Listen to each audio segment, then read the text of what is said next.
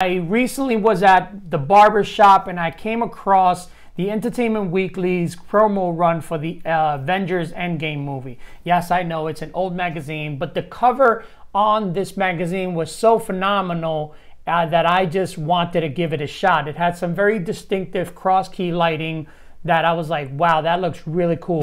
I later found out that the photographer that executed these series of portraits was Marco Grob. I hope I am saying his name right, Grob.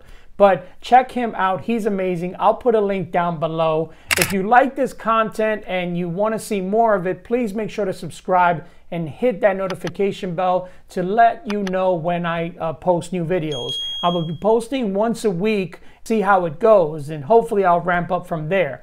But let's go ahead and unravel or deconstruct this portrait. All right, so here we are inside of lightingdiagram.com. This website is great if you want to lay out some rough ideas of where you're going to be putting your lights in relation to your subject. So I'm going to put a background back here. This is what the background that I'm going to be using, a 5-in-1 background.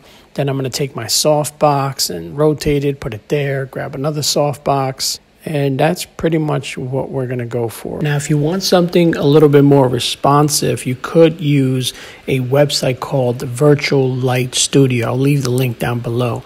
And the great thing about this is that you can use as many as 6 lights. Here I'm going to use 3 lights. And that's basically what it looks like. This website is great for visualizing, pre-visualizing before you bring out all the equipment. It's actually a lot of fun to play around with on its own. But let's go back to the studio and see what we got going on there. Before I get started, I want to give a big shout out to Marco Grob. Ever since I found his work, I've just been feeling like, man, I want to be that good. And that's the whole point of this particular video, where I'm using his Entertainment Weekly Avengers cover as inspiration to do this self-portrait. I'm running continuous lights and I'll be talking to you guys about that particular setup. And that tether setup is going to a Sony application that has made this entire process super smooth for me. Now down below, I have the link to the equipment that I'm using as well as that application. If you have any questions, comments, ideas that you want to share with me, please comment down below and I'll be sure to read them. I can't wait to interact with you guys. This is a new endeavor for me and I think it'll be a lot of fun. So with that in mind, let's get into my setup here.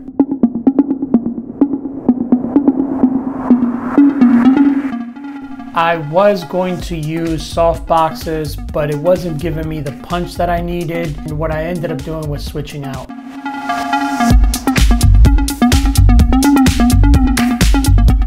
I have 2 SL60Ws flanking me. Yes, those are my flags. So basically what I ended up doing was I ended up going with hard light and I needed to flag them and I didn't have any flags. So what I ended up doing was using some cardboard and taping it. You cannot do this with hot lights.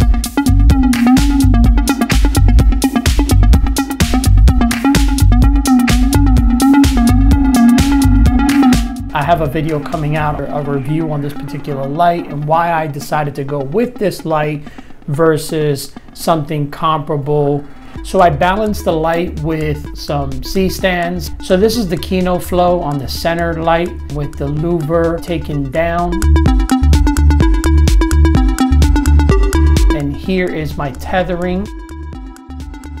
There's my camera. And here is the application that I was using. So for remote, you simply go on at the link that I have provided at the bottom and you choose whether you have Windows or Mac and install. So there you go, Imaging Edge by Sony.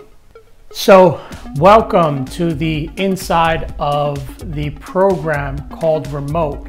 This is the program that I'm using to make this whole process just super smooth for me.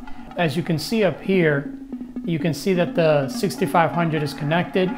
We are live right here. Gives you the battery. As you can see from the main settings here, you can change the shutter, the f-stop, ISO. You can add compensation.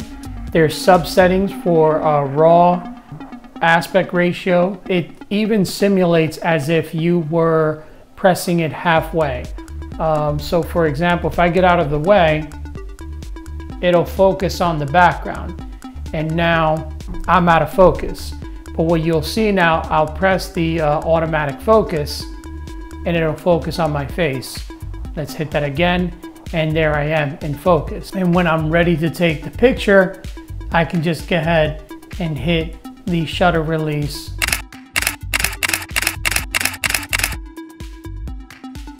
So now we've reached that point where we're going to take a look at the final image that I chose to make it as the magazine cover.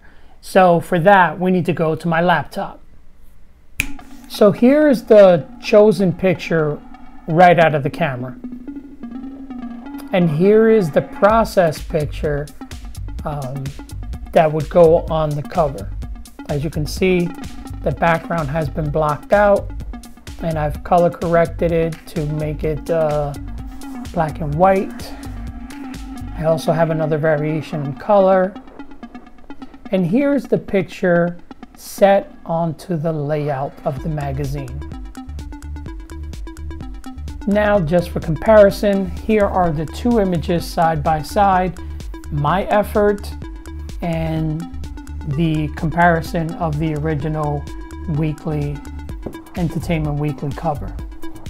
So my final thoughts are that I really like the way the image came out, and I like the results, if I do say so myself. If I had to do some things differently, I probably would have used a strip light, a strip softbox that's about 12 by 55 on either side with no baffle. And I probably would have used a larger source right in front of me. But other than that, that's about it. Now, if you found the content to be something that you enjoyed, please hit that subscribe button and the bell for notifications on when I upload my next video. I'll be uploading about once a week, and hopefully you guys can join me. I will see you guys next time. Till then, keep shooting.